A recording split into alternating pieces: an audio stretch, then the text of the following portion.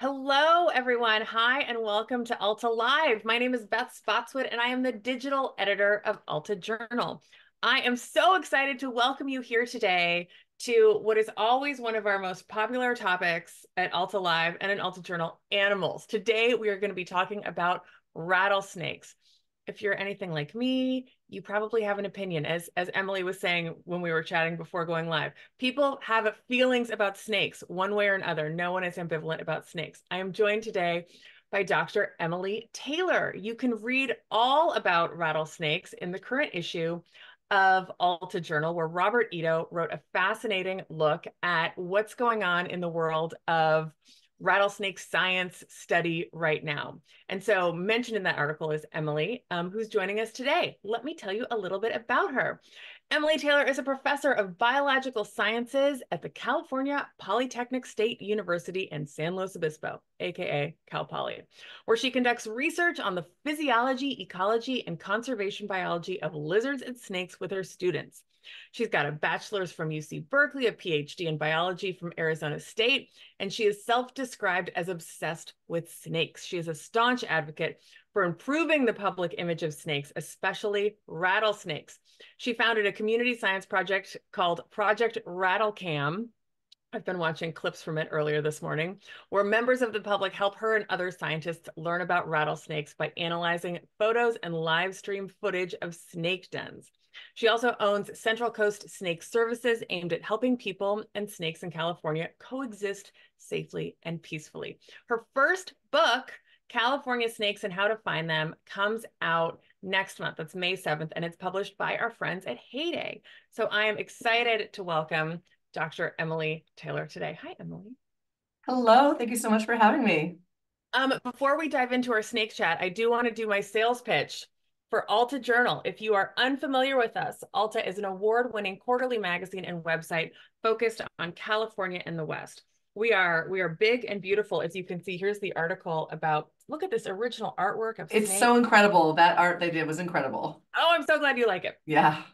So Alta, we're a quarterly magazine. So for $50 a year, you get 4 gorgeous issues like this, a baseball cap, our guide to indie bookstores of California and the West. You can also join us for $3 a month as a digital member. We have free events like this, Alta Live every Wednesday at 12:30, the California Book Club. And if you're in the Bay Area, please join us tomorrow night at City Lights Bookstore in North Beach in San Francisco. We're going to have readings from this issue, talk to our crossword creators. It'll be fantastic. Ty Tibble, the poet with the pullout in the current issue, will be there. So again, visit altaonline.com. Check us out. Speaking of altaonline.com, this interview will be posted there later this afternoon. You can also read Robert Ito's article on rattlesnakes. We're going to send you links to Emily's work where you can see the rattlesnake dens on the Rattlecam, and by pre-order her book from Heyday. So stay tuned for your email later this afternoon for all of that info. And with that, let us know in the chat where you're zooming in from. Emily, I am in Novato, California.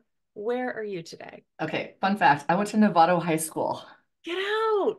I did for only 2 years before I moved away. But I'm from my office right here in sunny San Luis Obispo, California. Oh, well, hi to Phoenix. Christine in Phoenix is joining us today. Thank you so much for coming today. I've got to ask the obvious question from the get-go. When did you fall for snakes? Why rattlesnakes? It was actually in college, so I wasn't one of those kids running around chasing snakes and catching worms and lizards and stuff. It was later, and it was in a class called Natural History of the Vertebrates. It's a class that has got many a student interested in either herpetology or ornithology or mammalogy. And the moment was when my undergraduate professor, Harry Green, pulled a king snake out on a field trip from under like a rock or something and handed it to me. And that was it. And then when I got to see rattlesnakes in the wild, I thought, what incredible animals. There was a little bit of the fear factor because they're venomous. They were really hard to find, where we were, which made it, a challenge. And then as I learned about them, I just realized how incredible they were, and I wanted just to learn more. And so let's talk about the fear factor, because it is the first thing that comes to mind when we think of rattlesnakes.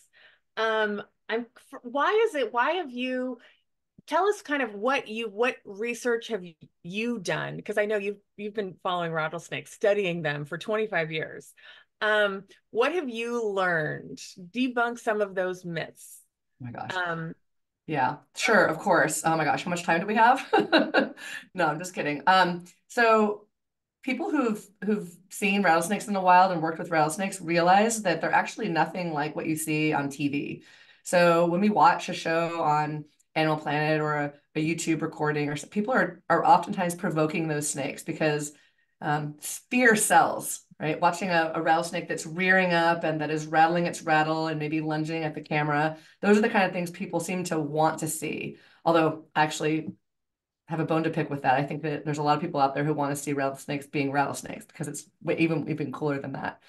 And so those things make people afraid of rattlesnakes. But when you're actually out there studying them, especially like I have used radio telemetry to study rattlesnakes in the field for many years, where we put radio transmitters in them, follow them around. So I get to know their personalities. And each one is unique. Some of them are really mellow and gentle, and some of them, maybe have more of an attitude, but they want nothing to do with us. They just want to go about living their lives and eating their rodents and not being bothered by us.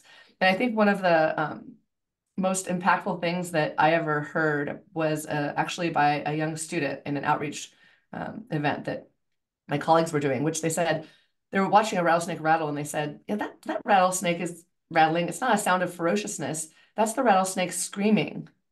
And I thought that was really amazing because it really showed that those rattlesnakes are scared when they're doing that. They're not being aggressive. Isn't that amazing? So, yeah, is it the rattlesnake screaming, or do they scream? Are they like, "Ah"? they don't, I mean, that's basically how they scream. They can't make noises with their mouths. So that's a rattlesnake rattling is saying, I'm scared of you and I'm warning you to get away from me because if I have to, I will use my venom to defend myself. But rattlesnakes don't want to do that. They want to use their venom for their prey. So they really get a bad rap and it's not fair. And they're incredible animals that do a lot for us, ecologically, and they just want to be left alone. What do they do for us ecologically? Why should we cherish, rehome, etc.? Save the rattlesnake. There's a few reasons, and some of them are not unique to rattlesnakes. You could say that they were the case for really any big snakes. That would be things like eating a lot of rodents, which rodents have a right to exist as well, but we want to keep balance in the ecosystem. And so rattlesnakes and other snakes help keep rodent populations where they should be. Otherwise, if we have these huge bursts in rodent populations, they could be eating our crops, eating native plants, and generally wreaking havoc on that delicate balance in the food web. And it also, a lot of those rodents carry vectors of diseases that could be impactful to humans, like Lyme disease, hantavirus. Here in California, we have plague that's carried by the California ground squirrels. So these predatory snakes do a really important job keeping those at the appropriate levels. And then the third thing that's really important about rattlesnakes uniquely is that their venom is now a major inspiration for drug development.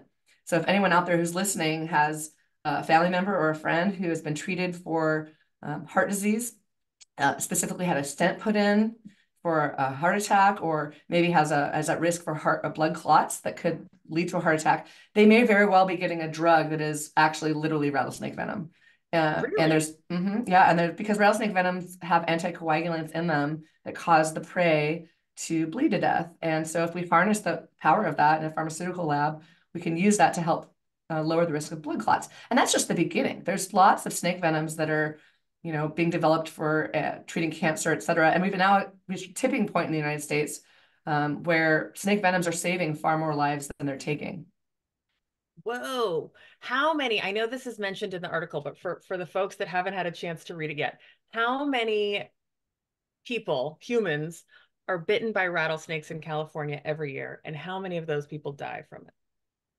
In California, it's just a few hundred. Excuse me. I have a little bit of a cold. Emily Um, warned us that this might happen. She's going to a cough little bit of a periodically, but cold. don't worry, it's not venomous. In California, it's a few hundred every year. In the United States, it's about 5,000. Only about 5 deaths. Really? So while you're coughing, I'm going to ask my question.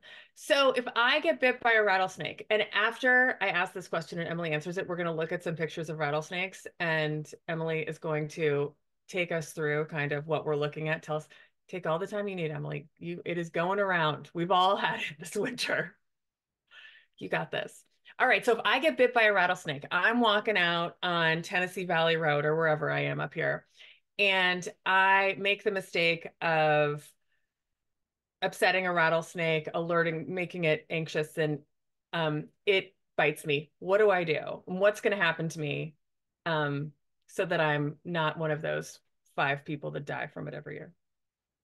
So the only thing people should do is go straight to the hospital. Call 911, go straight to the hospital. No tourniquets, no cutting and sucking, none of those types of things. Oh, no sucking like in City Slickers? You Yeah, don't. it's only ever been in the movies.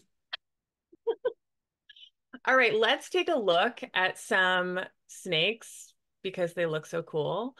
What are we looking at here? These beautiful photos by Marissa Ishimatsu. She took a lot of the photos from my book that's coming out. And that is a coast mountain king snake, which isn't it beautiful? It is a harmless snake in California, much beloved by people who like to go out looking for snakes. Wait, this snake is harmless? I thought like creatures that had red were supposed, that's the color, the bright color is supposed to be a warning. Not in this case.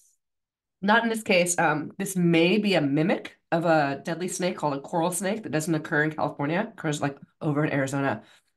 There's a lot of research on that, but the idea is that maybe a hawk that sees it is like, I'm not going to eat that because that might be poisonous, but completely harmless and absolutely beautiful, huh? Totally gorgeous. Absolutely gorgeous. Looks terrifying. I'm sorry. I know we're learning about snakes today, but it really, I would stay far away from this.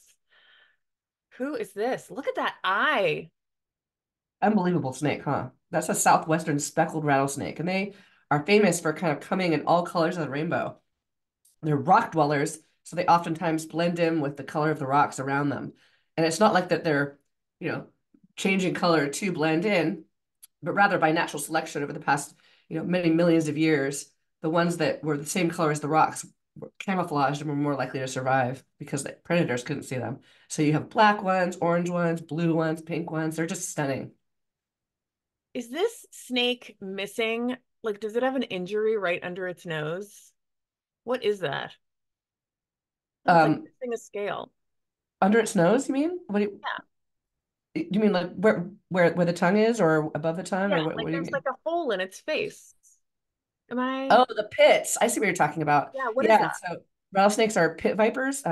They have underneath their nostrils, they have these two holes on the side, and they can actually sense infrared radiation. So, for example, if it was completely pitch black out and they couldn't use their eyes to see a rodent running by, they would be able to actually sense the heat coming off of that warm-blooded prey and successfully be able to strike and eat that prey. The pits. Hmm. Okay. Um, is this a den? Are we looking at a rattlesnake in a den? And can you It's tell us about dens? Where do they live? Yeah, that certainly could be. So this is a northern Pacific rattlesnake basking in a, this is very much what you might see this time of year as snakes are starting to emerge. So rattlesnakes will, in some parts of California and the rest of the country and the rest of the Western Hemisphere, they will overwinter together in these rocky outcrops. And that's a den. And then they'll come out and bask in the spring before they all kind of go their separate ways during the summer. And are they, in terms of throughout winter, do they hibernate? Are they all like hang out in the den and then in spring they emerge? Is now when I need to start being more aware on the trails?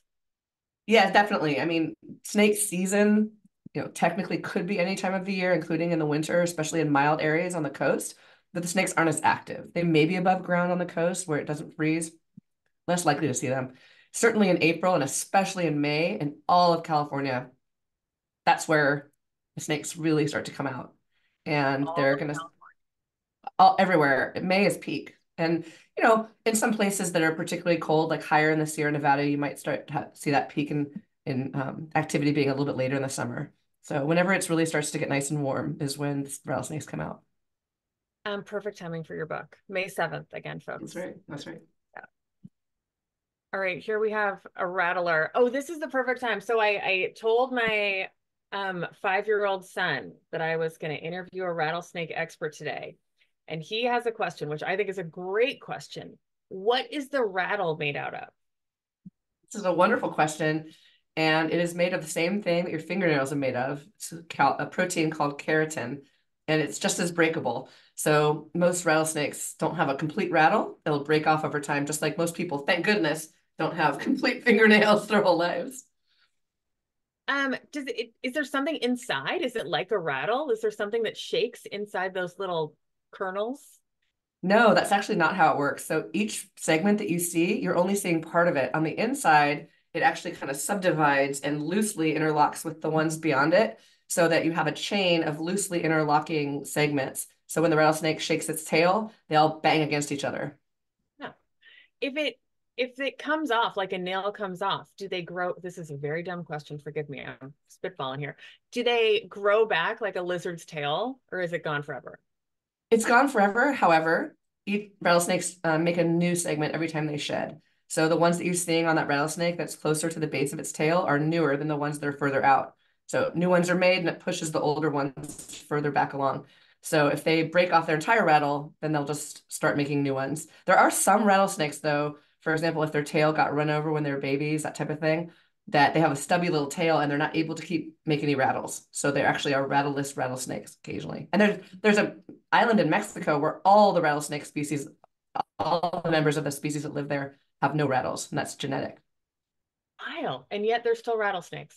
They're still rattlesnakes because everything else about them is a rattlesnake. They just have lost their rattle secondarily. Other than the rattle, what makes how is a rattlesnake different from another snake? Or, the venom? Yeah, I mean, there's many things. There's the venom that it makes, and then the rattle. Are those the things that most people think about? But there's a lot of other really interesting things that rattlesnakes have that not all other snakes have. They might not be as visible to us. So one thing that was discovered pretty recently that I think is super cool is that the structure of the snake's scales is modified so that if it rains, the rainwater like beads up on the snake's back instead of rolling right off. And that allows the rattlesnakes to drink off of their backs. And as we have discovered by watching them at communal dens and rookeries, which is a place where pregnant rattlesnakes stay together in the summer, they also drink off of each other, which is pretty amazing. You talk, oh, here's another rattlesnake. It looks pretty camouflaged. As you were saying before, can you tell us a little bit more? I just think because we'll all find it reassuring. Rattlesnakes want nothing to do with us, but you've learned through your research that they are pretty social with each other. Can you talk a little bit about that? Yeah, absolutely. Rattlesnakes are want to stay as far away from us as possible. This sidewinder rattlesnake right here is showing the rattlesnake's first line of defense, which is camouflage. They're only going to break that camouflage and rattle at us if they feel like they've been discovered. And they're only going to strike if they feel like they have to. Incidentally, they don't necessarily go in that order. They don't always rattle before they strike. Um, Oh, but really? this is You might not get the no, warning. no, there's no rules when it comes to rattlesnakes, never. But except for that, the rule is they don't want to bite you. They just will do it if they have to. Um, so this sidewinder is a solitary animal right now. And that's how many rattlesnake species are throughout most of their lives. They only get together for mating. Maybe some species might get together for the communal dens in the winter, not all species. But we're now learning that some species and some populations are a lot more social than we thought. So for example, in this high elevation den of prairie rattlesnakes that we study in Colorado, they get together and spend the winter, and then they come out and bask in these giant piles in the spring. All the males and the females who are not pregnant leave for the summer and they go out and they hunt, for critters. While the pregnant females stay behind, and they show a lot of really fascinating social behavior. So that's one of the things that we're studying with Project Rattlecam, where people can watch at rattlecam.org starting in early May. It's very exciting. Can watch live on YouTube and ask us questions. We're relying on people out there to help us watch and to document some of these social behaviors. Because the problem with studying social behavior is when you walk up to rattlesnakes, they get super scared. And so they don't act natural.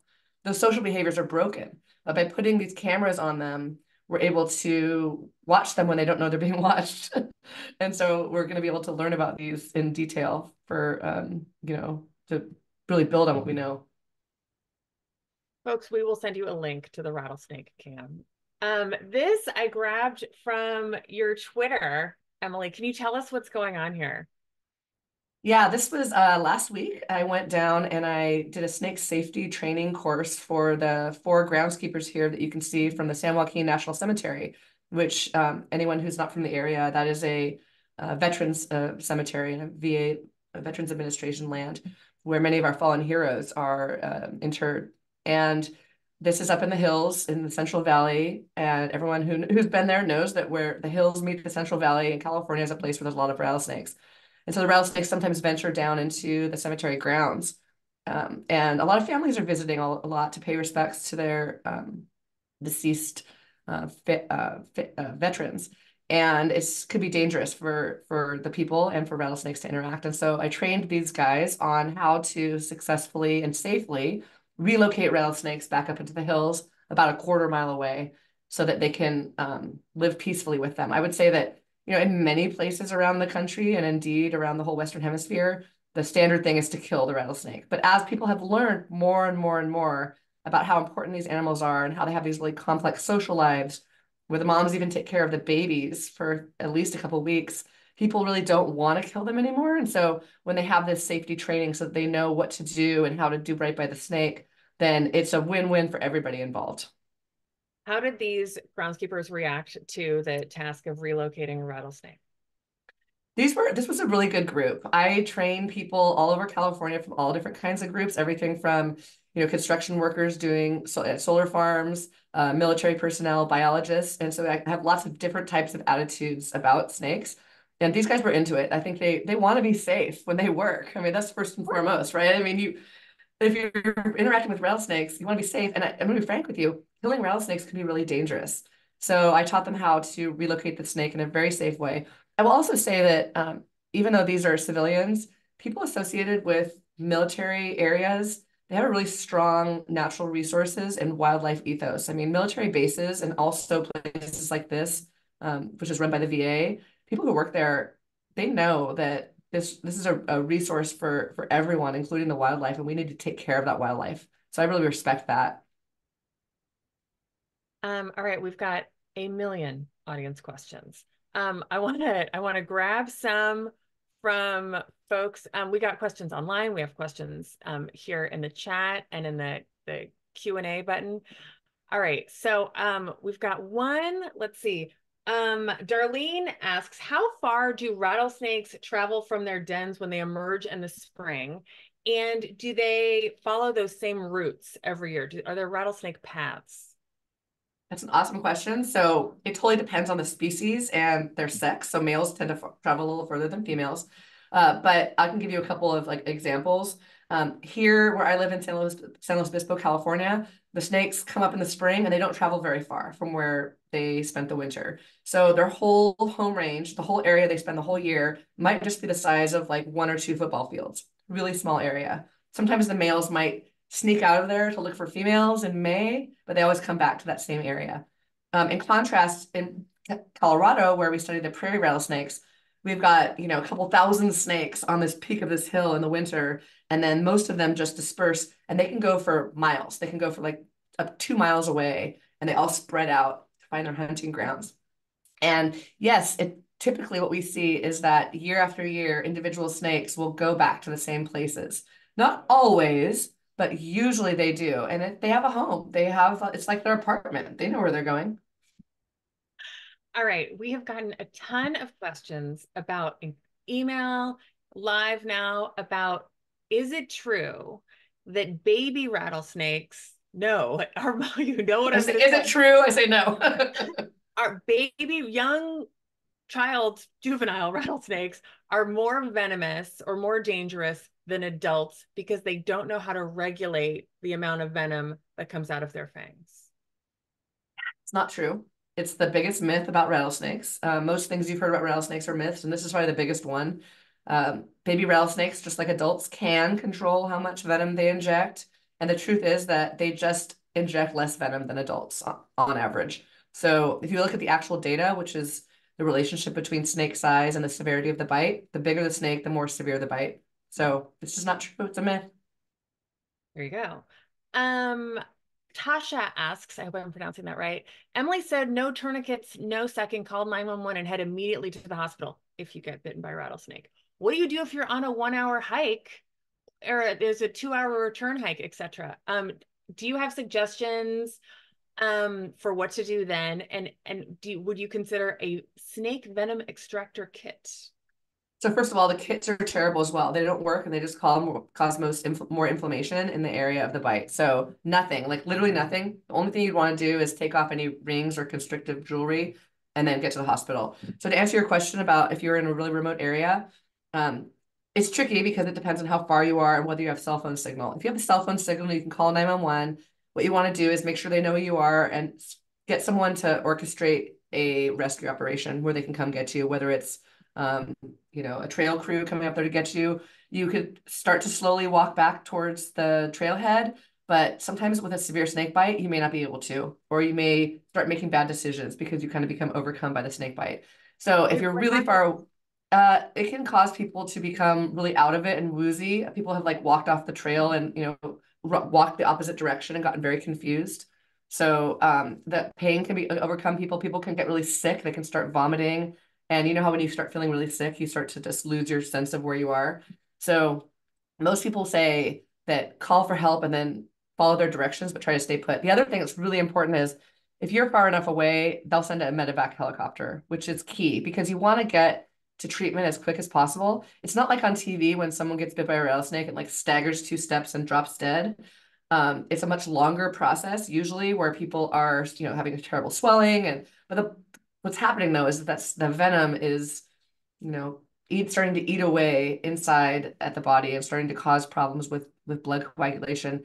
And so getting the anti-venom as quickly as possible is going to reverse those. So hospital as quick as possible. I will tell you all that something that's new in most of your iPhones and other phones that you might have is it has a built-in SOS signal. So even if you're in a place where you don't have cell signal, you usually can call for help with an SOS. So if you do spend time in the backwoods, back trails, back roads, learn how to use that SOS so that you could use that if needed. Whoa, how long do you have? Ballpark. There really isn't a ballpark. I mean, people hate that. It's like my scientist type question. It's because it just varies so much. It varies based on how much venom is injected, a person's own health, so many different things. That really the truth is that back, hundreds of years ago when people would typically there was a lot higher death rate from rattlesnakes because there was no anti-venom. Most of those deaths were unfortunately long drawn out deaths over several days. It's not happening right away. That said, there are some rattlesnake venoms that have neurotoxins. There are some people who will get a really, get lots of venom and their physiology will react poorly to that. And it could be more in a matter of hours. But what the data typically show is that if you get to treatment within a few hours, you're going to be on the road to recovery. I'm being wishy-washy because there's no rules. It really just depends on the severity of the bite. Um, all right. How we have so many questions, Emily. I'm gonna grab a few more. How has Yeah. climate change affected rattlesnakes and other large snakes? So there's only been a little bit of research on this. It's kind of hard to do because it involves repeated sampling of rattlesnakes in the same areas over time, and it's really hard to be able to tease out the effects of climate change and other things that might be happening, like habitat destruction, which is clearly the biggest risk to rattlesnakes and most other wildlife.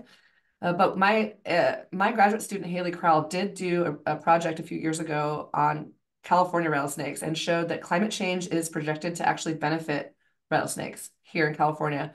And that's the basically, and this is simplistic. It's based on the temperatures only. So the idea is that rattlesnakes want to be at a higher temperature. When you put them in a gradient, they choose higher temperatures.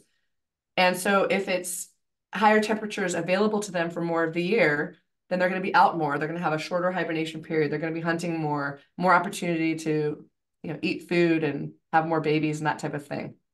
Um, it's complicated, right? And also that certainly wouldn't apply to rattlesnakes in Phoenix that might be living at the, peak, at the like top end of their thermal niche right now because it's so hot there already.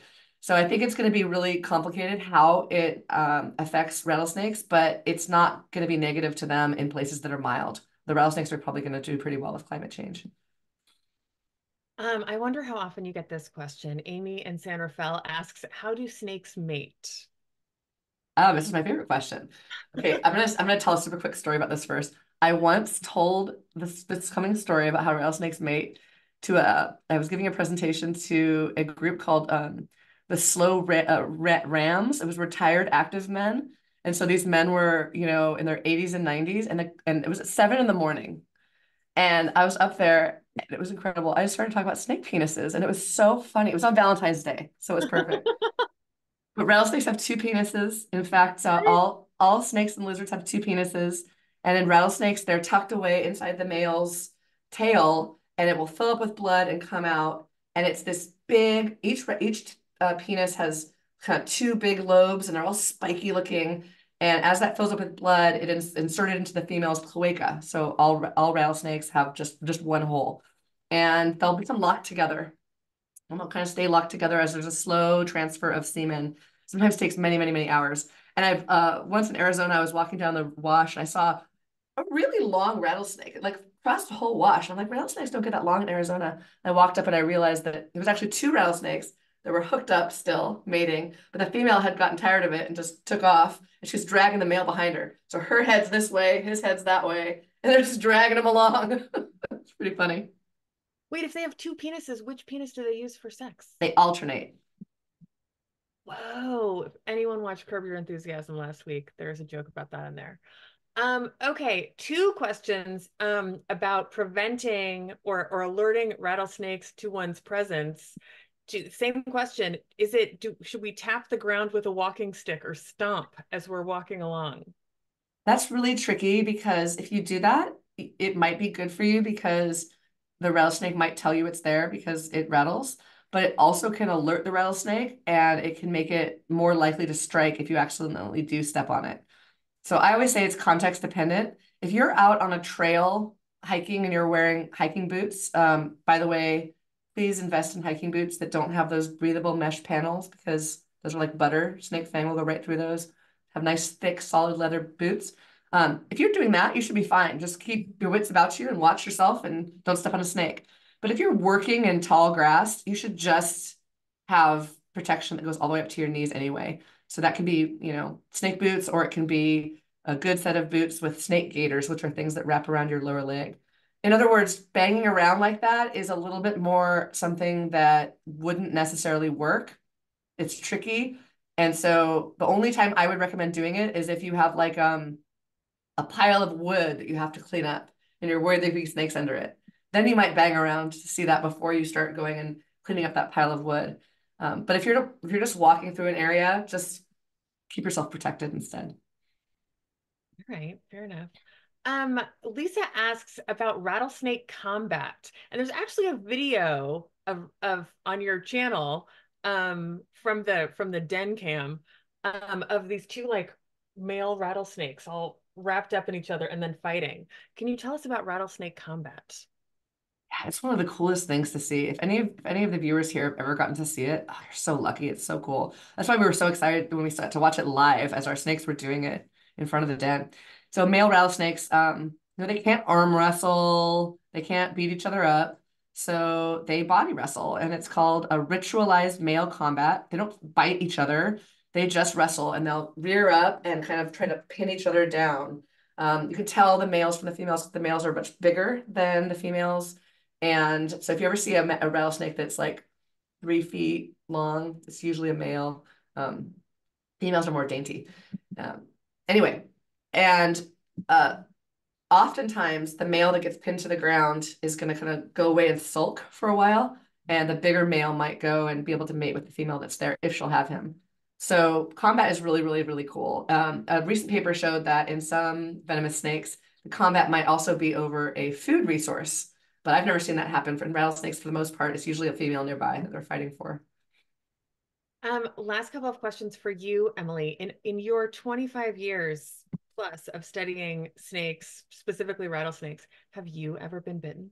I was bitten when I was a graduate student in my first year. It was the year 2000. So we're 24 years out now. And I was tubing a rattlesnake, which is a technique where you stimulate a rattlesnake to crawl up into a clear plastic tube so that you can then hold it by the mid body and its head is caught up in the tube. And so that way we can get like a blood sample from its tail. And I was doing that, all day, every day for all week, basically, to sample my lab colony of snakes. And I made a mistake and I got bit in my hand. And it wasn't a severe bite. I mean, all rattlesnake bites are severe bite, but I was lucky in the sense that it wasn't disfiguring. I was able to get to the hospital right away. But I think that's part of what inspired me to do snake safety training courses now. Everything that I do is like that much more safe and then even more safe because I've experienced what it's like to slip up. Wow. Didn't see that one coming. Do you have, I know you have a lot of pets. Do you happen to have a rattlesnake? Well, I have three rattlesnakes. I'm a little deigned to call them pets because they are, working animals. They work for their mice. I use them in outreach and also in snake safety training courses. I have two Northern Pacific rattlesnakes and a Southern Pacific rattlesnake. But then for pets, really, it's mainly my dog, my bearded dragon, and our rescue boa constrictor, Baby. Can people have rattlesnakes as pets? Is that advisable? Well, you can. So it's legal. Whether it's advisable or not, I think it really just depends on the person. There's a lot of people who do have rattlesnakes as pets, and I just think it's a matter of being a responsible pet owner and being able to be safe and also be able to treat the snake right, just like it would be for anything else. I'll tell you, they're a lot easier to keep and keep healthy than bearded dragons are. So if people are willing to, not showboat them and not do something that I call free handling, which is picking up your rattlesnake, even if the rattlesnake has a good attitude, picking it up, you never know when that's going to change. If people are willing to not do that, then yeah, sure, why not? Why not? You've got 5 hours from I point. sh yeah, I should say that that's in California. It is legal to have California rattlesnakes, not from outside the state, and then state laws vary outside of California. All right. So for anyone considering following this talk, rethinking, reconsidering, rebranding the rattlesnake, if you want to get one, make sure you're in California. It's only, and can you buy it or do you have to like catch it? You can't buy, and California prohibits the sale of native reptiles. There are some like weird loopholes on that, but for the most part, you catch it yourself. I mean, again, unless you have a really good reason to have one, I wouldn't recommend it. There's a lot better pet snakes species that you can have. But you asked, it I is did. I legal. asked. I asked about the mating too. All right. Dr. Emily Taylor, you are the coolest. I want to take your snake class. This has been so much fun speaking with you. We're still getting a million questions, and I encourage you all to check out. We're going to send you links to Emily's website, where you can read Robert Ito's article in Alta, and where you can pre-order her book that's coming out May 7th. Again, it's called California Snakes and How to Find Them, not how to avoid them, how to find them. And that's by Heyday Books. So we're going to send you links to all of that. Again, folks, I want to invite you tomorrow night, City Lights Bookstore in San Francisco at 7 p.m. We're having a super fun party. We'll be at the LA Times Festival of Books. We're having an event for Indie Bookstore Day at Pages in LA. And I invite you to join us next week at Alta Live, where we're going to talk about Pioneer Town in the Mojave Desert. And with that, Emily Taylor, Rattlesnake Genius, thank you so very much for joining us today. Thanks for having me. Nice to chat with everyone. All right, take care, everyone. See ya.